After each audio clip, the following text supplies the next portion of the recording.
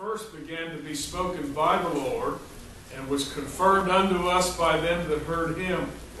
God also bearing them witness, both with signs and wonders, and with divers miracles and gifts of the Holy Ghost, according to his own will. For unto the angels hath he not put in subjection the world to come, whereof we speak. But one in a certain place testified, saying, What is man that thou art mindful of him? Or the Son of Man that thou visitest him? Thou madest him a little lower than the angels. Thou crownedst him with glory and honor, and didst set him over the works of thy hands. Thou hast put all things in subjection under his feet. For in that he put all in subjection under him, he left nothing that is not put under him. But now we see not yet all things put under him, but we see Jesus, who was made a little lower than the angels for the suffering of death, crowned with glory and honor, that he, by the grace of God, should taste death for every man. If you will, 3 more reasons to believe. The Hebrew audience of this New Testament letter or epistle were a group of folks who knew the Bible. They were even comfortable with the Bible, but they were having trouble with the quote-unquote role of Jesus Christ, Jesus of Nazareth. They'd heard much about him, but they just couldn't make up their minds about what they had heard. And that, of course, is a major problem, because you can have your mind made up on every other issue. You can have every other matter in life decided. You can have every other question in life settled. But if you're not right on the subject of Jesus of Nazareth, you're simply not right. And that's the end of the subject. You can be religious, but you can't be Christian unless you're right on the subject of Jesus of Nazareth. People have been poking fun at Bible believers for a long time. You're narrow-minded. You're narrow-minded. At some point in time, you learn to take that as a compliment. Amen. We're as narrow-minded as the fellow who can look through a keyhole with both eyes at the same time when it comes to the Word of God. So tote that thing around, but if you miss Jesus, y'all, you're going to miss it all. So chapter 2 picks up, if you will, with a warning. We've just read verse number 1. Therefore, we ought to give the more earnest heed to the things which we've heard, lest at any time we should let them slip. Now, this principle applies to every area of life, not just Jesus of Nazareth. It's easy, in other words, to let what you've heard or what you know slip away if you don't pay close enough attention. Husbands, have you ever forgot your wife's and yours anniversary?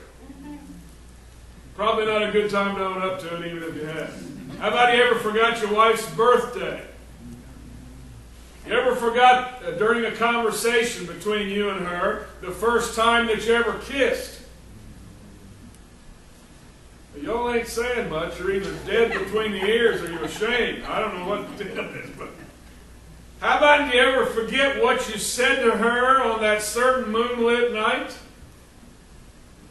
I see tears coming some down y'all's cheeks. I know what we're talking. Or change subject. How about April 15th, tax day? You ever forget things that you knew perfectly well? Well, if you're anything like me, you learn after a while, knowing the importance of certain dates, certain times, knowing how easy it is to let these things slip our minds, knowing the tendency that I have to let things slip my mind, and then knowing the hot water I've got myself into in the past when these things slip from my mind, excuse me, obviously, I ought to give the more earnest heed to those things that I've heard, lest I let them slip away. But this applies most specifically to Christ. Whether it be to the Hebrew audience or to all folks everywhere, what you've heard about Jesus from the Bible, what you've heard, what you know about Jesus from the Bible, we need to give the more earnest heed towards, or as a literal paraphrase, we ought to hold our minds toward those things. Statistics, don't you love them?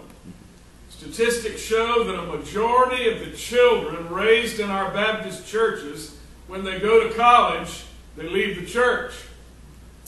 Statistics tell us that the kids in our Baptist churches, the majority of them, when they turn 16 years old, get a driver's license, they start leaving the church. Now, not always, but sad to say, it does happen.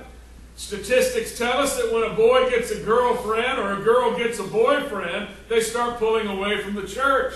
Statistics tell us that when young folks out of our Baptist churches get married, they typically leave the church. Now, do these young people make conscious decisions? I don't want to serve Christ anymore. I think for the most part, no. We get distracted. Our attentions shift to other interests. They start, if you will, holding the mind toward other things. And then their focus on the church, and their focus on the Bible, and their focus on Jesus slips, and other things become priorities. So to any of us, to all of us, and this is deep, listen real close, if we don't stay focused on the church, on the Bible, on Jesus, then we won't be focused on the church, on the Bible, on Jesus. The book of Hebrews, the study of the book of Hebrews, to me, only makes sense when you factor in that this Hebrew audience had religion and they had a zeal for God, but they had not as of yet embraced the Jesus of the Bible. They would not focus entirely on the Jesus of the Bible. It's interesting to note, every other book in the New Testament, obviously, is about Jesus Christ.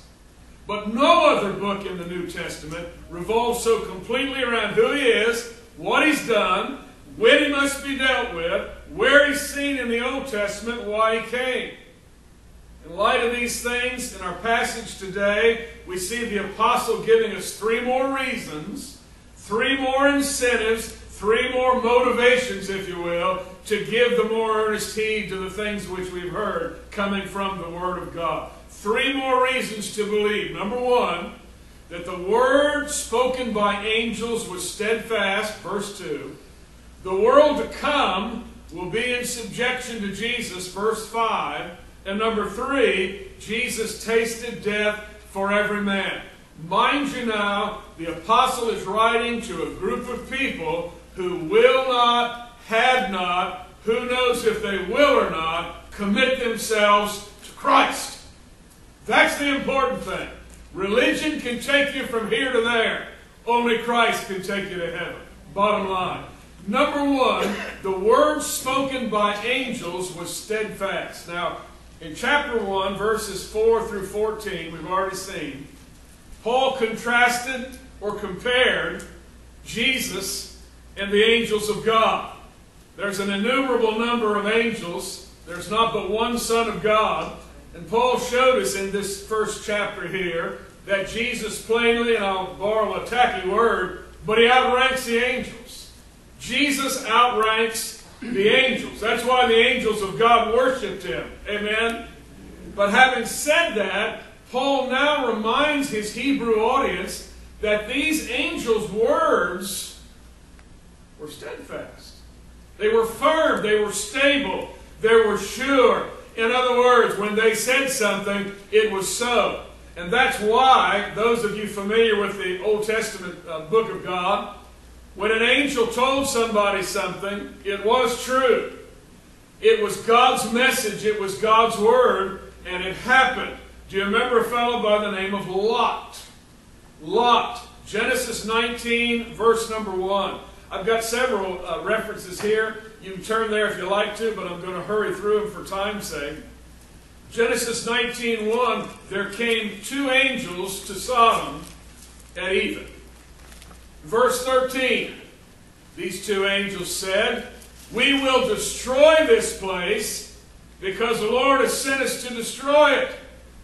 Verse 24, the Lord rained upon Sodom and upon Gomorrah brimstone and fire from the Lord out of heaven. The angel said it. His word was steadfast. It happened. Right? Just ask Lot. How about, you remember a fellow by the name of Manoah? Manoah. We don't know what his wife's name was. We call her Mrs. Manoah. Judges chapter 13, verse number 3. The angel of the Lord appeared unto the woman, and said unto her, Behold, now thou art barren, and bearest not, but thou shalt conceive, and bear a son. Verse 24. And the woman bare a son, and called his name Samson. Why was that? Because the word of angels is steadfast. It works. They don't lie. They wouldn't make good politicians. Right? What they say is the truth. How about Zacharias? Come on up in the New Testament. Countless other examples we can look at. Zacharias, Luke chapter 1, verse number 19. The angel said unto him, I am Gabriel, that stand in the presence of God, and am sent to speak unto thee, and to show thee these glad tidings. Then comes verse 20. Behold, thou shalt be dumb, and not able to speak, until the day that these things shall be performed, because thou believest not my words. Verse 22, when he came out of the temple, he could not speak unto them. Why? Again, because the word of angels is steadfast. So, Paul reminds these people that when these angels, who were outranked by Jesus, said something, it really did happen. So by comparison then, he implies here that obviously when Jesus, who outranks these angels, said something, then it too really would happen. Jesus told Nicodemus, chapter 3, book of John, God so loved the world that he gave his only begotten Son, that whosoever believeth in him should not perish, but have everlasting life. You remember that one? God sent not his Son into the world to condemn the world, but that the world through him might be saved. He that believeth not on him he that believeth on him is not condemned, but he that believeth not is condemned already, because he has not believed in the name of the only begotten Son of God. That's what Jesus said. Peter, later, speaking Jesus' words, said, Acts 4, verse 10, Be it known unto you and all the people of Israel, that by the name of Jesus Christ of Nazareth, whom you crucified, whom God raised from the dead, even by him doth this man stand here before you whole. This is the stone which was set at naught of you builders, which is become the head of the corner. Neither is there salvation in any other, for there's none other name given under heaven among men whereby we must be saved. So Paul gives the Hebrew another reason, another incentive, another motivation, if you will, to give the more earnest heed. The word spoken by even the outranked angels was steadfast. But then he tells us, secondly, verse 5, the world to come will be in subjection to Jesus. Now, if you're reading that verse, you realize this is what's implied here and not stated verbatim. But the implication is just that. Now, this world, the place we're living in right now, and all Bible believers know this, is not all there is. Amen? Anybody glad about that? Amen. Everyone has a birth date, and everyone will have a death date. My wife informed me not long ago, on her tombstone, do not put her birth date. So why not? Well, then they'll know how old I was. When you're dead, what difference does it make? Anybody? Just you men? Can you commiserate? We all have a birth date. We're all going to have a death date. But there is a world to come. A world to come, quote unquote. None of us here have been there. All of us here will be there. The world to come. Now this world commenced Genesis chapter 1, verse number 9. You say, do you really believe that Genesis account? Do you really believe there's such a thing as in the beginning God created the heavens and the earth? Absolutely. If I had 4 more hands, I'd raise them. And in verse 9 we're told there, God said, let the waters under the heaven be gathered together into one place. Let dry land appear. It was so. God called the dry land earth. That's this world. And it began almost 6,000 years ago in Genesis 1 verse number 9. But this world is going to end. Get that information from the same book. 2 Peter chapter 3 verse number 10. The day of the Lord, Peter said, is going to come as a thief in the night, in the which the heavens shall pass away with a great noise, and the elements shall melt with fervent heat, the earth also, and all the works therein shall be burned up. Ain't that pretty? That ain't very pretty. But it's the truth. This world had a beginning. This world's going to have an end. How about the world to come? The world to come. It exists already, though none of us have been there. It has existed from eternity past. By the way, that's the world God lives in. Amen? Amen. This world to come, though, will commence experientially. It's existed from eternity past, but it will commence experientially. In other words, we're going to practically find out about this world to come. John chapter 5, verse number 28. Jesus said, the hour is coming in the which all that are in the grave shall hear his voice, and they shall come forth. Anybody here really believes that? Amen. You need to. But if you choose not to, I promise you the day's coming, you will. Okay? You may pinch yourself a dozen times, but anyway. They'll come forth. They that have done good unto the resurrection of life, and they that have done evil unto the resurrection of damnation. The world to come has existed for all of eternity. But the world to come will exist, if you will, experientially, when all hear the voice and come up out of the graves. The world to come. Hebrews 6:5 says that believers have already tasted of the powers of the world to come. Anybody here ever had a non-believer, a lost person, or a backslidden person roll their eyes at you when you tried to tell them something about Christ? You know what I'm talking about? And I guess that there are those who roll their eyes, but you just don't see it, because the stuff just sounds too far-flung to possibly believe. Y'all, I'm a Christian today because that day so many years ago, in applying Scripture after the fact to what I experienced, someone came along and seemed to be knocking on a door inside of here, and I opened that thing up by His power and His grace, and I experienced something I'd never experienced before. I didn't buy it. I didn't trade it. I didn't pick it up because somebody lost it.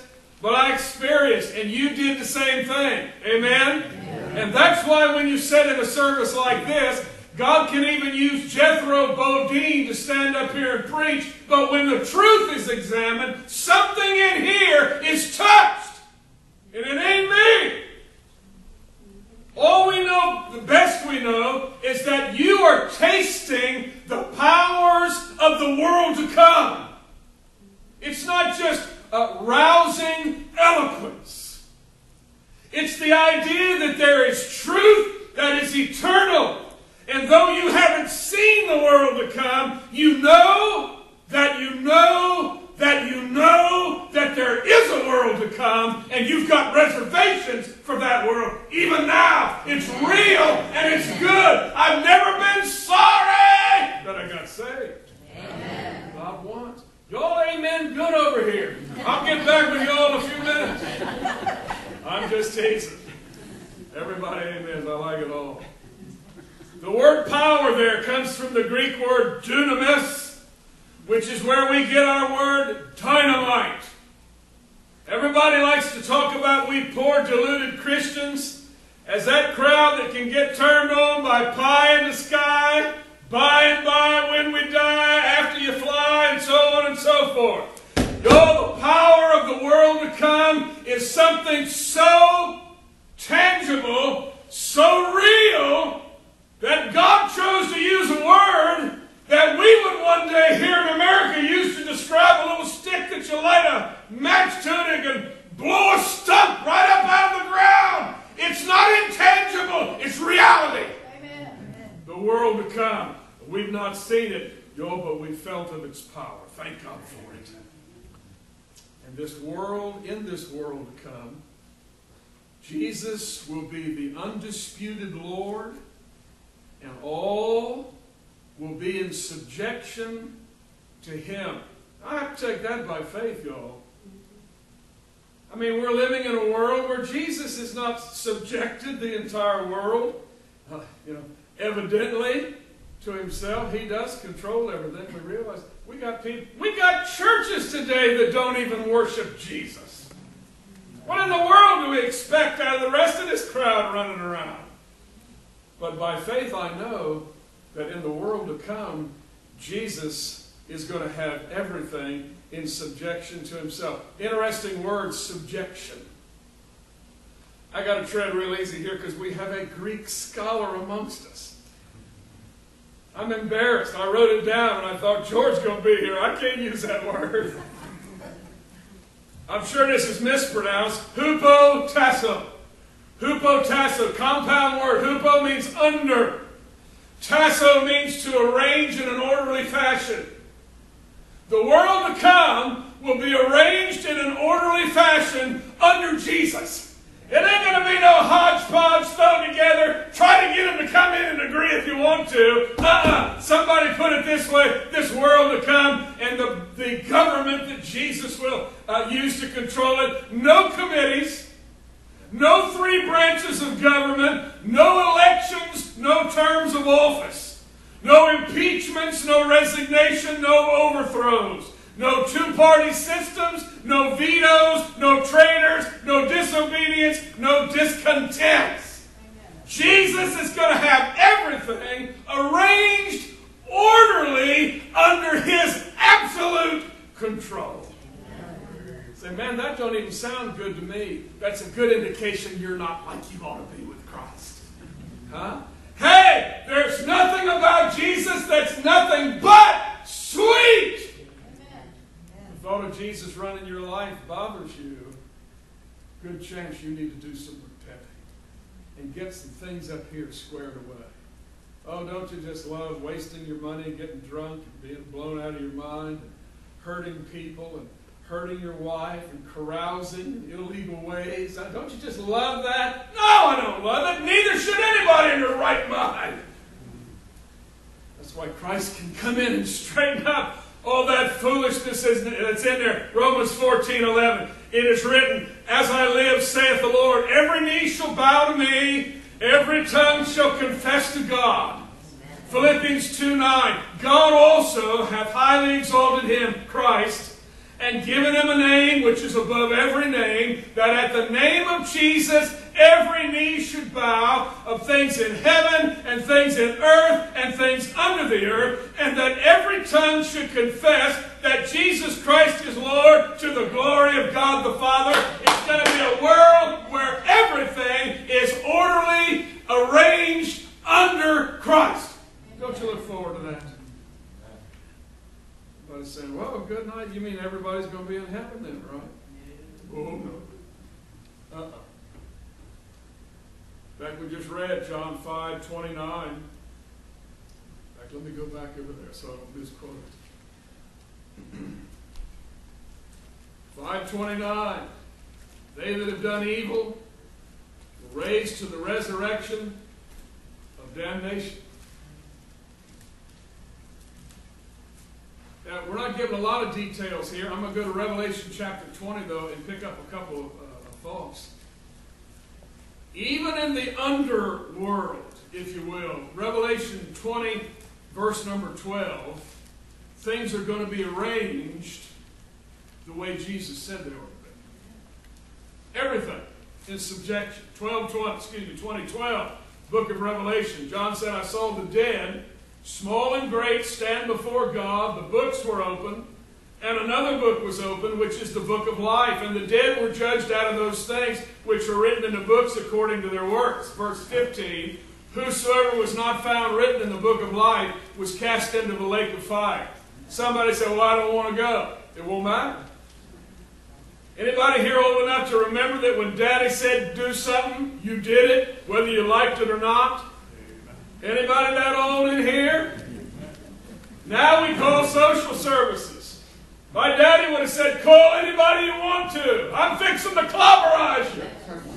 And then you'll do what I tell you to do. You may have to call 911, help tote you to the bedroom, but no. Now listen, somehow, some way, ain't nobody going to want to go to hell, but everybody that's not in the book of life is going to go there because Jesus will have the world to come in total subjection. We're going to have us a rally. We won't go. We won't go. God will probably send one of the fifth-string angels to straighten that little problem out. Here you go. There you go. Bingo! Subjection, y'all. It's going to be like that. What a glorious thing. Well, how about those in heaven? Well, Jesus told us, chapter 5, verse 29. Those that hear his voice wait till the resurrection of life. But I want to give you one more verse. 1 Thessalonians chapter 4, verse number 16. The Lord himself descend from heaven with a shout, the voice of the archangel, and with the trump of God. The dead in Christ shall rise first. Verse 17, then we which are alive and remain shall be caught up together with them in the clouds to meet the Lord in the air, and so shall we ever be with the Lord. Those down below, those up above, everything's going to be arranged orderly under the domain of Christ. So Paul gives the Hebrew another reason, another incentive, another motivation to give the more earnest heed to what you've heard. Because one, the word of the angels who are outranked by Jesus was steadfast. Number two, the world to come is going to be in subjection to Jesus. But then number three, from verse number 9. Jesus tasted death for every man. Jesus tasted death for every man. Now remember, what would appear to be the theme of this entire book is, make your mind up. You know, you've got religion running out of your ears, it's dripping off your fingers. But you need to make your mind up about Jesus. Is he going to be your Lord? Or is he just going to be your homeboy, your pal, your buddy? Jesus tasted death for every man. We all know, in fact, Hebrews chapter 9, let me just skip over there right quick, verse 27. Everybody's going to die. Does that surprise anybody? Another statistic, 10 out of 10 died. It's appointed unto men once to die, after this the judgment. You know, we got an appointment with death. Death is not an accident. Oh, poor fellow had an accident and died. Well, that may be the way it looks like here, but the breath of life is in God's hand. And when he says it's time to roll, guess what? You roll. You can lock your brakes up if you want to, slam down the emergency brake if you dare to, call anybody you want to try and fix you, but when God says it's time, you're gone. And if you're lost, that's bad news. If you're saved, that's good news. That's better than lunch. Got an appointment to check out of this world and go to the world that's to come. But you know what? Even though 9:27 says all are going to die, all do not have to taste death. Some of y'all want to roll your eyes real bad, but you're afraid I'll use you as an illustration. What is this? I'm going to die, but I ain't going to taste death. You know, not like your daddy used to tell you, if you don't like it, pinch your nose and eat it anyway. I could still taste it, but you know what? I still ate it. Some of y'all ain't old enough to remember days like that. John 11. Let me go over there. You remember Jesus has been called on the scene by some grieving sisters. Their beloved brother has died. And Jesus purposely waited so that he would die. Fancy that one. 11:25, Jesus said to Martha, I am the resurrection and the life. He that believeth in me, though he were dead, yet shall he live. And whosoever liveth and believeth in me shall never die. Believest thou? They said, what in the world? Y'all, I don't know how all this fits together. But I know it fits together.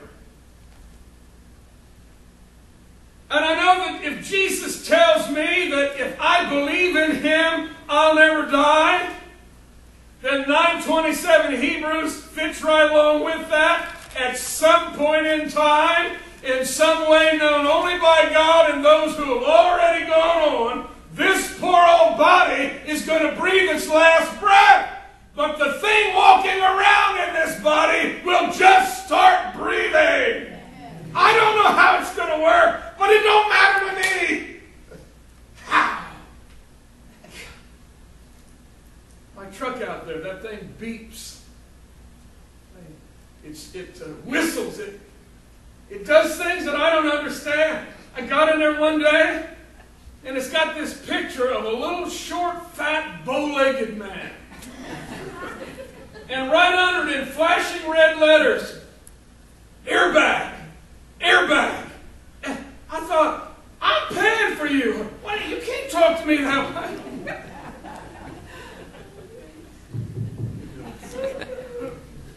I don't understand it. Then it told me your right rear tire is low of air. And I thought, how do you know that? And they told me, you got a computer. My computer won't even print what I tell it to print, and you telling me it can tell me my right rear tire is low of air? That's beyond me, y'all. I don't know how. But Jesus says, listen, I got a deal for you that you'd be a fool to miss. This body will lay down, but you don't ever need to taste death if you don't want to. The word taste there, I looked it up. I thought Brother George is really going to have something to deal with me about. It means taste. You know, like hot dog, chili dog. That's good. Asparagus, fish, persimmon. No, that's bad. I don't want to taste that. Jesus said, the Word of God said, Jesus tasted that thing for you. And He tasted that thing for me. Now, dying on this side, best I can figure, looks pretty much the same.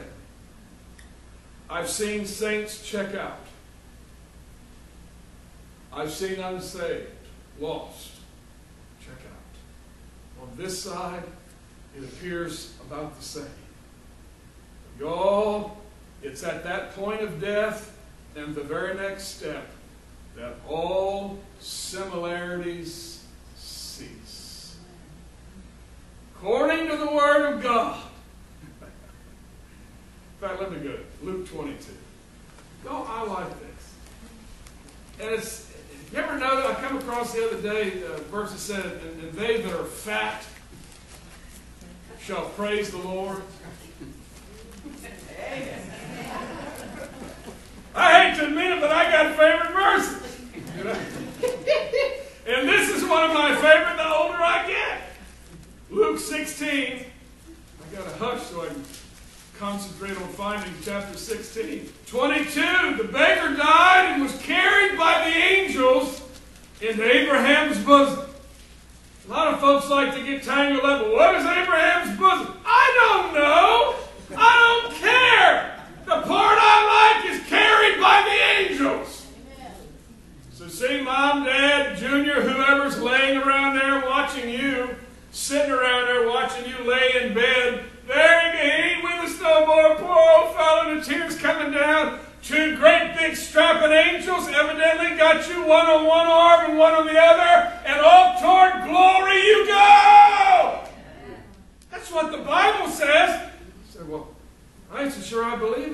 know what I'm sure about? You need to. Make your blooming mind up, y'all! Anybody here getting younger? Anybody here figured out a way not to die? Yeah, my life insurance, man, he's got me covered. He's got you buffaloed is what he's got you. Oh, she'll be a tall cotton when you're gone, but you're going to go nonetheless. That's a good verse there, y'all. But then there's another one. Luke 16:22, last of the verse, rich man died and was buried, verse 23, and in hell he lifted up his eyes. And see, on this side, dying saints and dying sinners look about the same, best I've been able to tell in most cases. But just at that point, all similarities cease. The angels grab one, and in hell the other one lifts up his eyes. Yo, that's why we got liberals. Because this don't taste good. I would rather edit it and come up with something that suits me better. Amen? I think I'll become a liberal. Can't do that. If I could, I'd do it for the IRS. That's where I do some editing. Anyway, April 15th. What's the difference between the two? Obviously. Jesus of the Bible has been embraced by the one. Jesus of the Bible has been rejected by one. They may look the same at the point of death, but immediately after that point, similarities cease, and it all hinges on Christ of the Bible. Again, I don't know how it works, y'all, but Jesus says that he tasted death so that I don't have to. I hate to be foolish, y'all, but it's just in my nature. Anybody here ever bit a persimmon? I'm talking about a green. It's a memorable experience.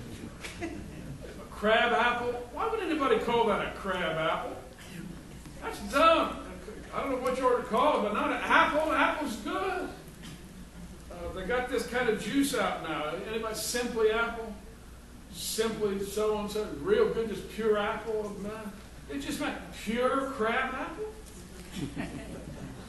Pure persimmon? I can taste that thing as I stand here. I'm probably going to lose some of y'all. As a boy, we used to go raccoon hunting.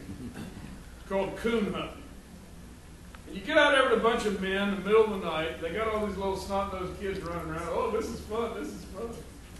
And they send us up the tree. They send us to go get the coon that ain't dead yet. You know how all that went.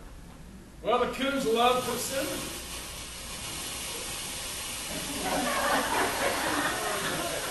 Finally hollered too loud, I broke down.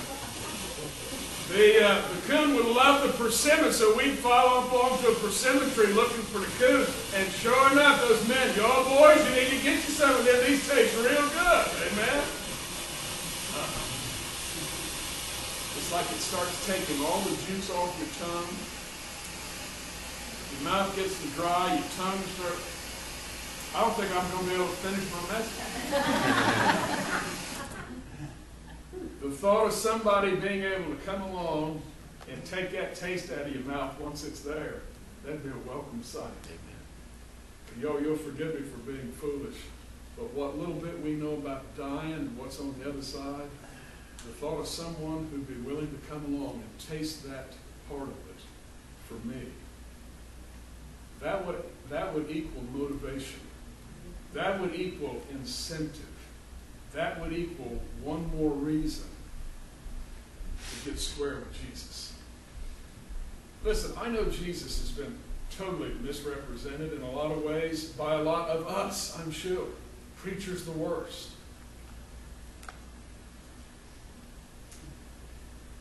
But that doesn't change what's in here. I mean, he's real, y'all. And everything said about him in here is real. And he's only good. And he only helps. And he only wants you. raising a generation today of youngsters who want to know what's in it for me. I hate to pop anybody's bubbles, but this ain't the first generation. What's in it for me? Jesus created us to serve Him.